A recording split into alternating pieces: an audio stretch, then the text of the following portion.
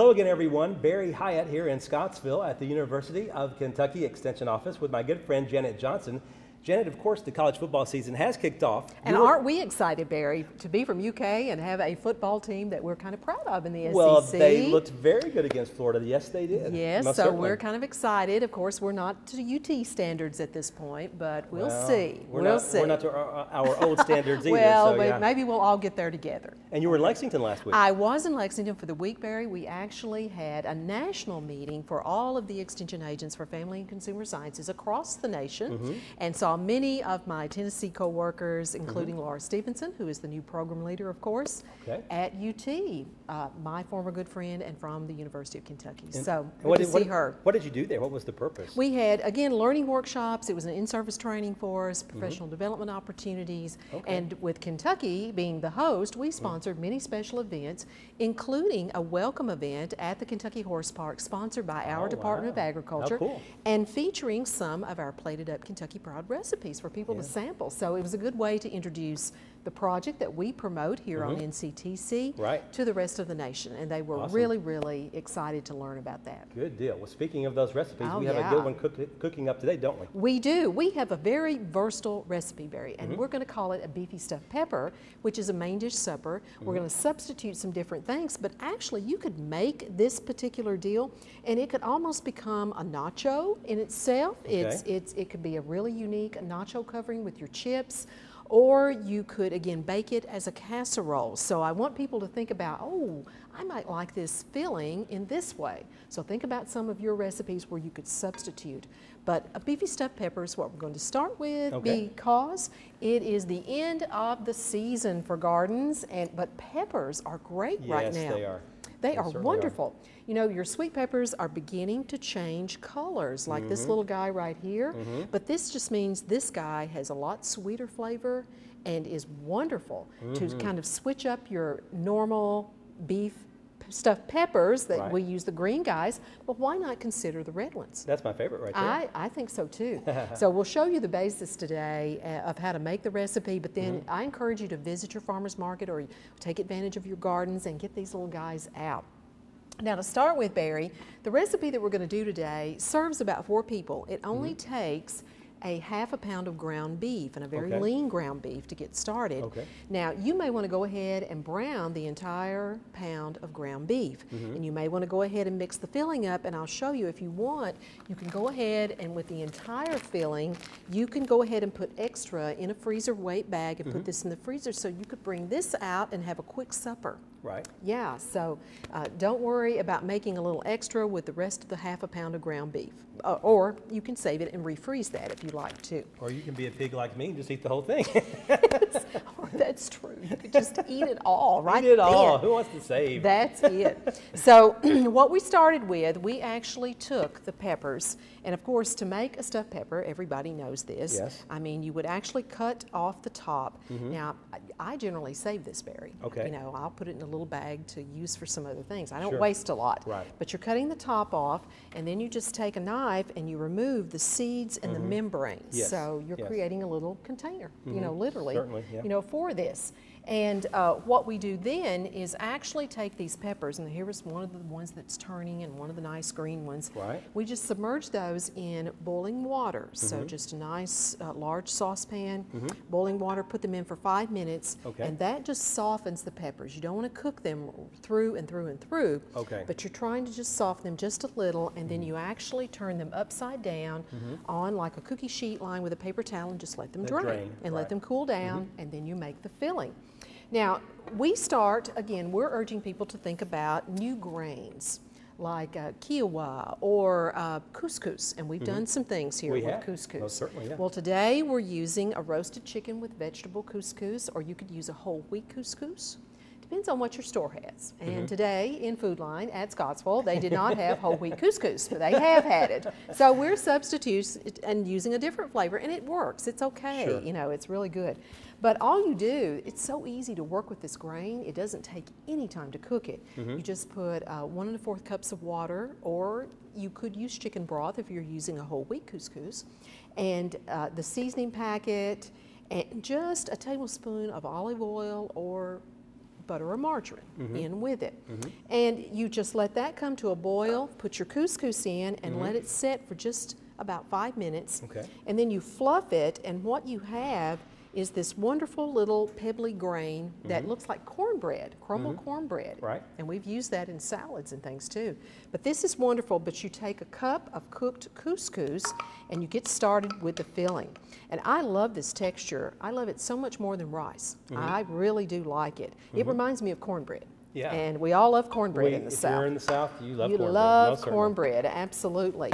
So we start with that, and then we begin to mix the filling, and what we're going to do is take a small tomato.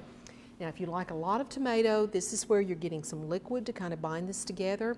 You might put a couple of Roma tomatoes, which do not have as much liquid, or if you're using a tomato that has more liquid, then you cut down on the amount. I mean, that's what you're doing. Or you might like a lot of tomato, and you just do what you want to. I mean, there's not a real way, Barry, you can really mess this up with quantities. This is my kind of recipe. Yeah, I mean, it's kind of like, well, do use one. If you've got two, use two, whatever. Yeah, there you go. So, but normally a small tomato. And then we're doing a half a cup of garbanzo beans or extras. Now, I had a few extra left in the can. I'm just going to put them in. Sure. You know, I'm not going to waste there. Garbanzo beans, again, add more fiber. They have they're a source of protein as well. But very low fat, very low fat. So we've got a lot of texture, and it really a different crunch in this too. I love this. So mozzarella cheese, tomatoes, and garbanzo beans, along with the couscous at this point. Now we're going to add some seasonings, and this is kind of to taste. So I'm going to put, you know, about a teaspoon, and I kind of guess at that, you know, to put that in. And I like seasoned salt, so I use seasoned salt, but you could use regular salt. And then I'm going to use some coarse ground pepper. That kind of gives a real impact there. But you only use this to taste, and probably no more than a half a teaspoon. But I think the recipe actually says 1/4 teaspoon, but it's really good. And now our secret ingredient, it's Italian seasoning with this. We've got the mozzarella cheese going on. So we're actually going to put a teaspoon of Italian seasoning. And depending on your taste, you can raise that proportion or lower that proportion, depending on your Italian seasoning taste. Some people are not into that. So we have salt, pepper, Italian seasoning in there, and we're just going to kind of stir that up and set that aside. Now, before everyone came to visit the kitchen today, I went ahead and browned the ground beef. And I browned it, Barry, with a little chopped green onion, about a tablespoon. Again, if you like more onion, you just put more onion. I mean, if you've got 2 little green onions, put the whole thing, you know. And I did about 2 garlic cloves, about a tablespoon of garlic. So a tablespoon. If you like more garlic, you can add more garlic, like that. And that depends on the cloves sometimes that you have and the size. So what we did is just brown this beef, and now we're going to add that mixture, Barry, to this mixture. So I'll let you kind of help me, and I'll hold this up, and you just kind of help me scrape that out. There we go. It comes out pretty easy. It certainly does. And if you use a really low-fat ground beef, you'll find that you really have no fat left to drain. There's nothing left in there. No, and yes, that was a 93% ground beef. You have to be careful not to overcook that though, Barry, so be careful like that. Don't get it too brown. So we're just mixing up this nice filling, and this has a wonderful smell to it, and it really is a nice, sweet mixture to have. And I say sweet because, again, the cornbread, the couscous, has kind of a sweet texture with it too, savory and sweet that we have going. Really good. You're exactly it right. does have a wonderful thing, and it's so easy to do, and you can see that. Now, what we're going to do is, all you do, of course, is take your peppers that you've already cooked, and you're actually going to just stuff the pepper mixture in the pepper, and kind of put it in there and kind of make it go down in, kind of pat it in. And fill your pepper. And that's as easy as it is. Now, what I'm going to do, in a baking pan, you can use a glass pan or a regular pan.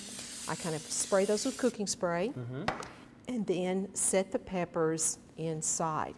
So when we turn around, we have 4 peppers that should be coming out of the oven right now. Oh, wow, okay. And we're going to take those out and show everyone and pull those out. This is what we call the magic of television right there. Absolutely the magic of television there, Barry. So, you know, we can see how we've done, but we have 4 nice brown peppers here, roasted peppers, and this is a wonderful filling, wonderful filling. And this actually doesn't take very long to cook at all. It's only about 15 minutes, you know, just so you're melting the cheese in there. And that's why a moment ago when we talked about extra filling, you could easily do a small casserole and just put a little extra cheese on top, and you could have a little casserole. Yeah, you know, so if you don't want the peppers, then you could do that. Or absolutely. Or maybe you could even cut up a little bit of the pepper and just put it in the mixture and just have it that way, I guess. You could. That's absolutely true. So that's what we're saying, that this is an extremely versatile recipe. But you can see that this little filling, I think it's an excellent kind of nacho-like filling where you bake it, and then it can be a dipper, you know, that you can have with chips for tailgating parties.